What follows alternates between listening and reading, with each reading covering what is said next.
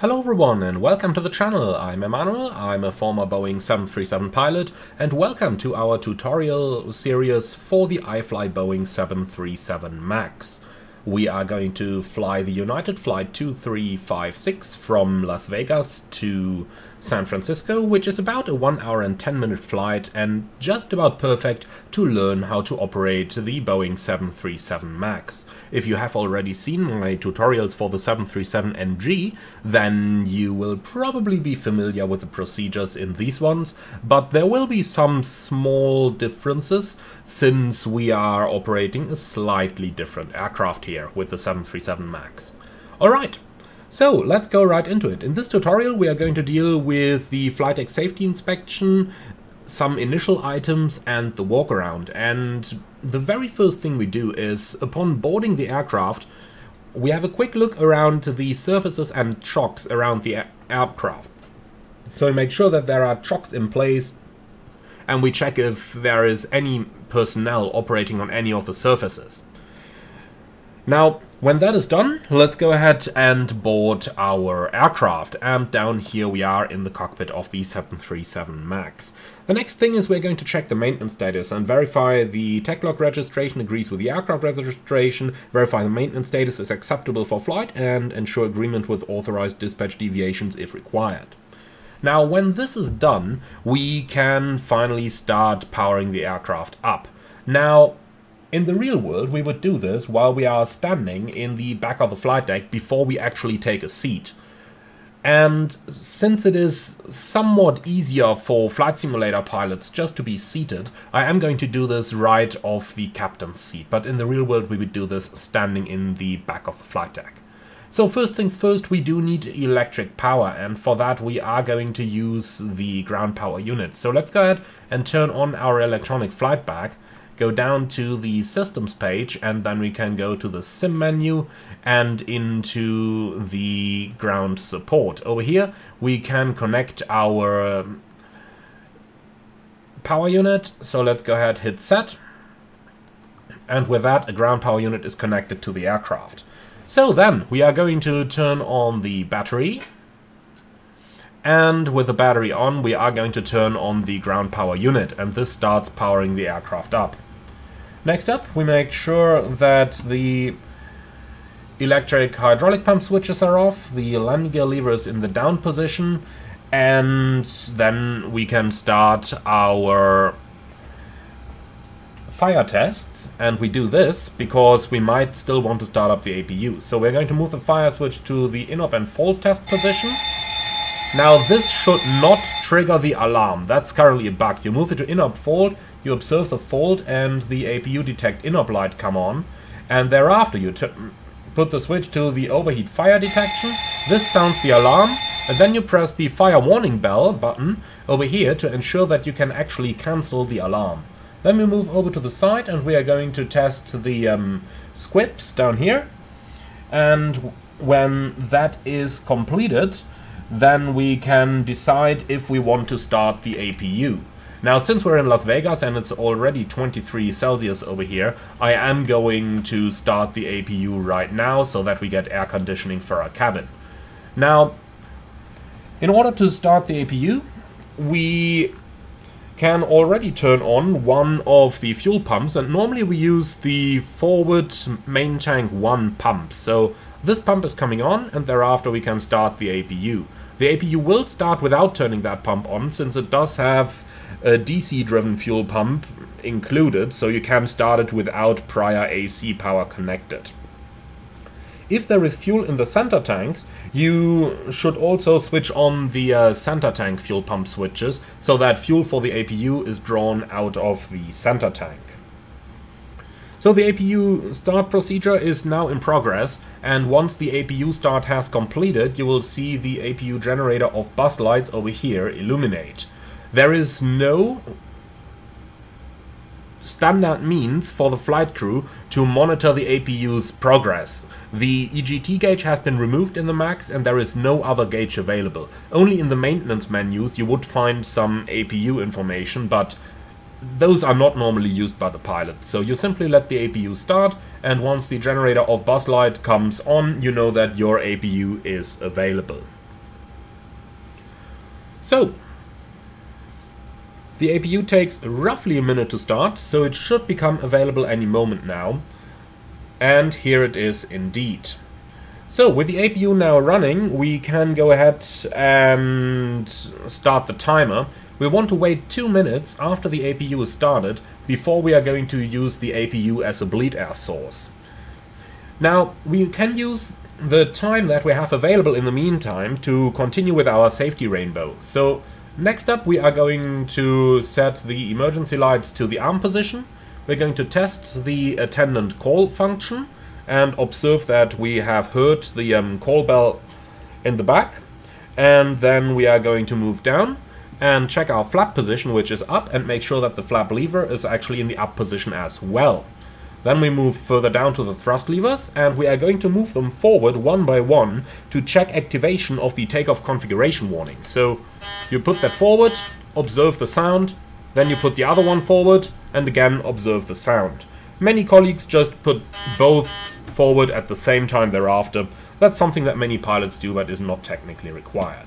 Then we move further down and we are going to test the cargo fire extinguisher, which is working just about fine over here. Then we are moving back, and normally we should find our gear pins stowed at the back over here, but iFly does currently not have them, at least not in the beta version that I am using to record this one. So moving on then, we are going to move over to the manual landing gear extension door, which is located just down here. That's the door, and we just make sure that it is closed and that it is properly latched. If that door is not closed, your landing gear is not going to retract after takeoff.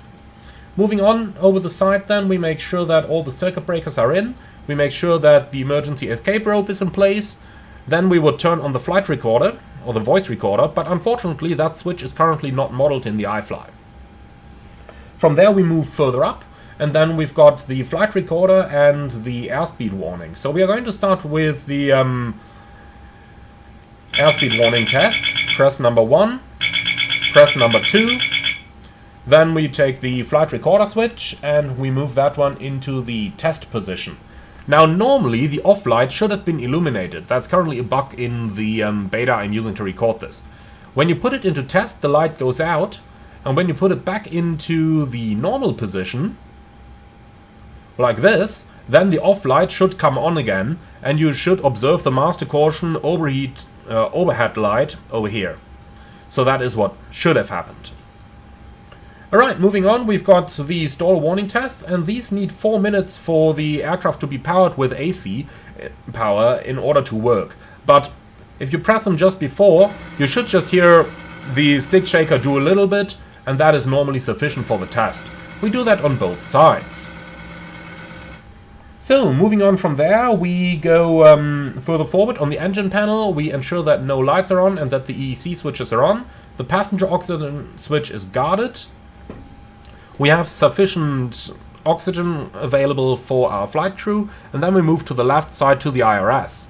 Put both IRSs into the nav position and observe the align lights coming on, and thereafter the on DC lights coming on, and eventually extinguishing again. Moving further to the side, we test the leading edge devices, make sure that they all illuminate, make sure that the ELT is armed and that the elevator jam landing assist switch is in the guarded position. Then we can also test the maintenance light by pushing that light in, or pushing that button in, and that tests the light. And we do that in order to ensure that there is nothing, or to ensure that there is nothing in here that would make the light illuminate, but with broken bulbs.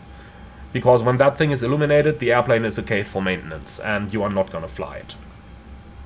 Alright, when that is done, we move over to the left side, ensure the captain's emergency escape rope is in place, go down and check all the circuit breakers, and with that we have completed our so-called safety rainbow. Now, before we are going to go out for the walk-around, there's a few things that we can do over here. First of all, ensure that the parking brake is set, unless it is required to have the brake released for brake cooling requirements. When that is done, and we are about to go for the walk-around, we are going to turn on the position light into the steady position, that's the forward position, and we're also going to turn on the wheel well lights. If it's dark, also turn the logo lights on. Last but not least, before we go outside, in order to be able to check for any hydraulic leakages, we are going to turn on the hydraulic pumps. Before you do that, do have a look outside that there is nobody working in an area where something could start moving. And when that is done, we are going to turn both hydraulic pumps on. So, with that, the aircraft is basically prepared for us to head out for the walkaround. There is one last thing that I want to do though, and that is because of the temperature, we have started up the APU, and since more than 2 minutes have elapsed since the APU is running, we can now go ahead and turn on the APU bleed, and then also turn on both air conditioning packs into the auto position, so that the aircraft starts to get cooled by bleed air from the APU. So with that done, we are going to head out for the walkaround. Now the walkaround starts basically next to the one left door, and I am going to go over there right now from our lovely little intro position. And we start the walkaround right up here next to the one left entry door. So we check that the TAT probe is undamaged and clear of any obstructions, and the same goes for the pitot tube and for the angle of attack vane. Now, from there, we can head down into the forward wheel, into the nose wheel bay, and in here we do check a couple of things. First of all, we just check the general condition of the nose wheel, we check that there is nothing leaking, etc. And then we also check for the conditions of the control cables, and you can see those down here. So these are the control cables that go to, or that are used to steer the nose wheel, and we make sure that those cables are especially undamaged. We also make sure that there is no bird sticking in here, as could happen if the aircraft had a bird strike on the arrival. Next up, we check the condition of the nose wheels themselves, and we generally make sure that there is no damages to the tires, that the tires are properly on their fittings, and that there are generally no fluids leaking from here. So with that done, we just go ahead a little bit to get a general overview of the aircraft, make sure that it's straight and that there is nothing that's especially vulnerable or broken down here. Moving on to the side, we've got the first officer and the standby pitot tube. Then we also have our AOA vane down here. And moving further to the back, if the external power access panel is open, just make sure that there is no damages and that there is nothing in here that's not supposed to be there. Alright, moving on then. As we get across any door, we always make sure that the door handle is flush with the fuselage and that the door itself does not show any signs of damages. Moving further on to the side then, we've got our static ports, and we make sure that there is nothing obstructing those ports, especially if the aircraft has been under maintenance. There might be some small stickers on there, for example when it's getting washed, that prevent any of the fluid from entering the system. Also, if you're operating under winter conditions, make sure that there is no icing anywhere nearby. Even the smallest bit of frost within the area of the static ports could cause a significant misreading of the altimeters.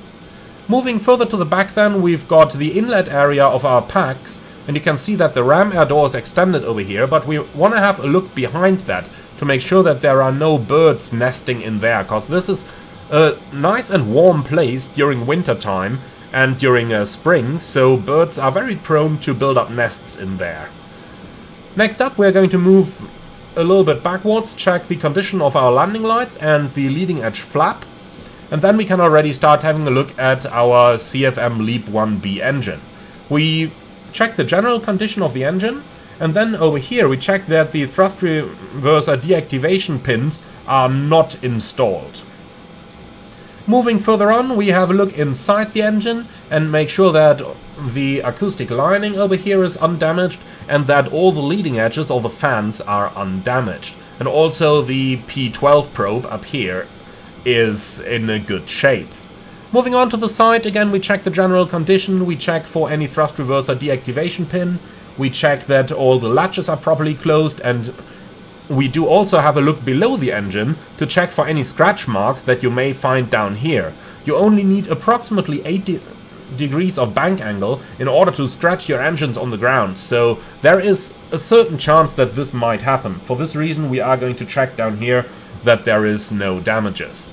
So moving on then, next up we are going to check the leading edge of the wing and also check the refueling panel, make sure that it is properly latched and closed if it is not currently in use. Coming along to the side of the wing, on the right side of the aircraft we have two green position lights, and moving around the back of our split scimitar winglet we check for all the static wick dischargers to be in place over here. Moving along the trailing edge, again we check for any kind of damages and for bird strikes. And as we get to the landing gear, we also have a quick look inside the back of the engine to be sure that there is nothing in there that's not meant to be there. Next up we are going to check the condition of the landing gear itself, and that means checking the tires for any damage. Over here, checking all of the hydraulic and brake systems, and then we have a look at the brake wear indicator pins that are located up here, and we make sure that those pins are not flush with the metal. If these pins are flush with the metal, then the brake is worn down and must no longer be used. Next up we are going to enter the main wheel well, and in here we check for several things. We start with the hydraulic reservoirs that we have for System A and System B on the top over here. In the real world there is also a little pressure gauge or a little quantity indicator on those reservoirs, which we would check to check for the actual hydraulic quantity. Then we are going to have a look at the hydraulic standby system reservoir that we can find over here, and once again we check to make sure that the quantity is alright, and in general we have a look around the gear bay to make sure that there is nothing leaking over here. A lot of vital aircraft systems come together in this area of the aircraft, so this is something, if there's something broken in the aircraft, chances are you might find it in here in the wheel well. So, with no damages found, let's go ahead and move on towards the back of our aircraft. Moving further back then, we've got the APU air inlet door over here, which we make sure is not obstructed and no birds or any visible damages. The same for the outflow valve, and we also do have a look inside here to make sure that there are no objects that are not supposed to be there. Check the condition of the door, make sure that the door handle is flush. On the top of the vertical stabilizer you have the elevator fuel pitot probes, which we make sure are unobstructed and undamaged. Check the leading edge of the vertical stabilizer and make sure that the static wick dischargers are in place on the side. As we move along the back of the aircraft, there's a couple things for us to check over here. First of all, make sure that there is no damages to the APU outlet, and also check the position lights that you've got located back here to be illuminated. From here we are going to move forward and check the tail skid, and there's a few things that we're checking over here. First of all, we make sure that there are no scrap marks on the back over here or over here. Now these are the points that would make contact with the runway first if any tail strike was to occur. Now we also have a general look at the APU compartment that we can see over here to make sure that there are no fluids leaking out of here. On the other side we basically check the same that we've already checked on the right hand side of the aircraft. So we check our leading edges, we move along the front, make sure that there are no damages, door handle is flush, and then we can move further forward. Again, as we get to the landing gear, be sure to check the brake wear indicator pins up here and up here to ensure that you have sufficient brake energy left. Moving along the side of the wheels, we ensure that there are no damages and that there is sufficient profile left on the wheels. Also make sure that there are no birds sticking anywhere in here, and that the landing gear lockout pins are not in place, which would be located over here. Small hint, if those are in place and you try to retract the landing gear, you're gonna be in for a bad surprise, as in nothing will happen. Let's move into the wheel well on this side then. We have already checked the hydraulic systems that you can see here, but what we're checking on this side is the fire bottles, the fire extinguisher bottles. And you have a general overlook over those bottles, and over here as well as over here you would have the pressure inside the bottles indicated. Make sure that this is sufficient and acceptable for the flight, aka not in the red range. So then we can move further forward again, and as we walk along the backside of the wing, we once again have a look inside the engine to be sure that there is nothing there that's not supposed to be there. And moving further forward, we check for the condition of the flaps, the condition of the ailerons, and getting to the winglet, we make sure that there are no damages, especially to the lower side of the winglet. Ensure the static wick dischargers are in place, and on the left-hand side of the aircraft, you want to be sure to see that red